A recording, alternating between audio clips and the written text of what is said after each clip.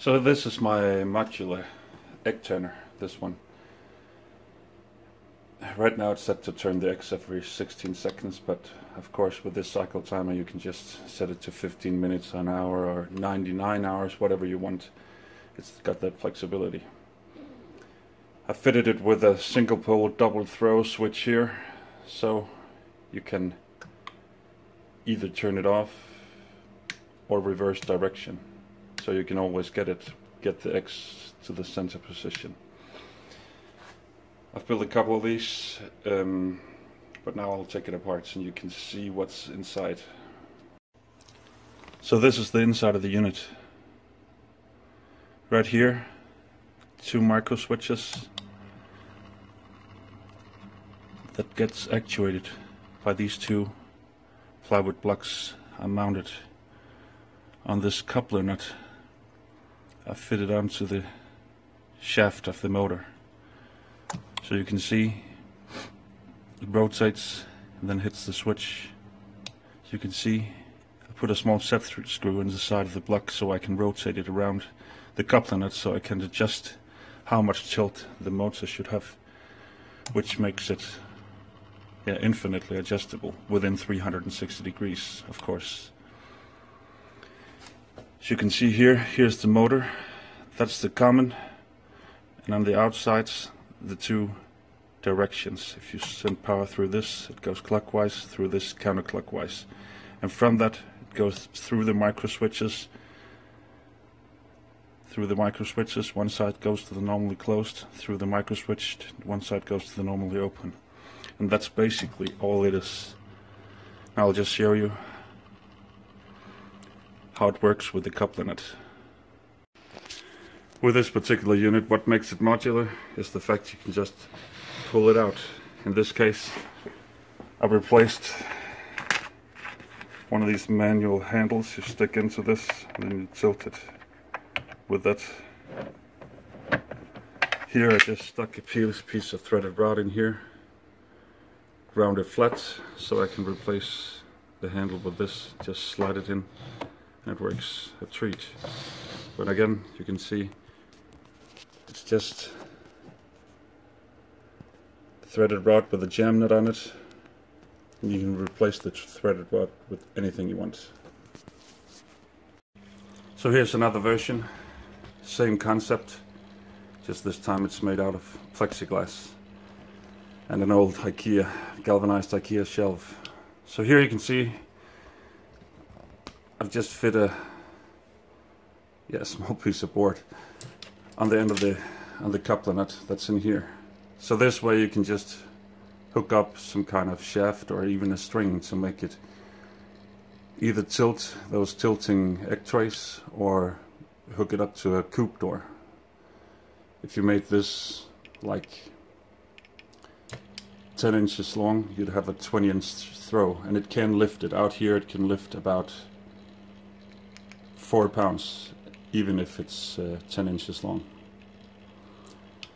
So the way the coupler nuts, I took one of these and I just drilled a small hole in one end and then I threaded on the shaft. In this particular instance I put in a piece of all thread, chucked it up in my drill press and ground off the bottom half so I had a round spot with the angle grinder while I was in the drill chuck. So that's the way I did it, but now I'll show you how I can take this apart. You can just unscrew this nut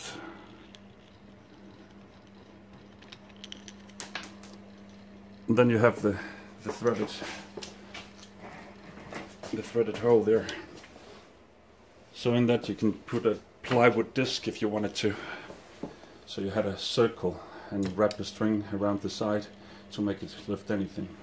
As you see now, you can see the mechanism clearly. 2 pieces of plexiglass slid onto that smooth part of the coupler nut at ground, and once again they're tapped on the side so you can rotate them freely, so you can decide where to hit the 2 micro switches. So here it's much more simple to see how it works. Once again, it goes from, there's one common in the middle and the 2 power sockets, the two faces on each side. One goes through one micro switch, the other goes through the other. And then each side goes to this module. In this case, it goes to one side normally open, the other side normally closed. One side normally open, one side normally closed. And then of course the power comes in from the wall. This module is excellent. It's such a good cycle time. It's called the FRM01. It does take a wall wart, a 12 volt power supply to power the board, but it can handle, I think, 10 amps at 220 volts, so I guess that'd be 20 amps US. So that works. Now I'll show you how I used the same motor in my chicken coop for a quick and dirty coop door opener. So this is the quick and very dirty setup I made because I had brooders jump into the nesting boxes and making a mess every night. So I made this nesting box closing mechanism. And once again, we have the motor up there, the common and the two sides that reverses the direction, goes from there back here to one micro switch up there and another micro switch down there, and this little block that goes up and down actuates them. From the micro switches it goes to this. This is a timer, but this, as you can see here, has got a normally open and normally closed side, so that's important. You can't just, either that or you have to have two timers, which I see a lot of Americans use. But that's it. This just tells it when to open or close. I can just demonstrate really quickly how it works. So now it's lowering, lowering, lowering. As you can see here, a small plywood block.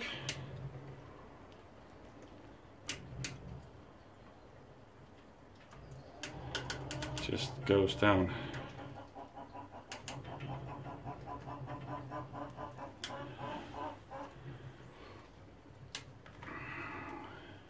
And actuates the lower one and stops it. And again, when the timer clicks to open, of course it opens it up again. The reason for the X set is because if a chicken got stuck underneath, there wasn't enough weight to actuate the limit switch. So here, once again, small block goes up and actuates the top limit switch. The limit switch above that is like just to the common, because if something goes wrong, this shuts everything off. And once again, you can see same concept. The coupler nut here, threaded or inserted over this shaft, set screw to hold it in place. And in this case, I just put a washer and a bolt on the outside and use it to wind up strings. So it's a very, very flexible system. Yeah, that's it.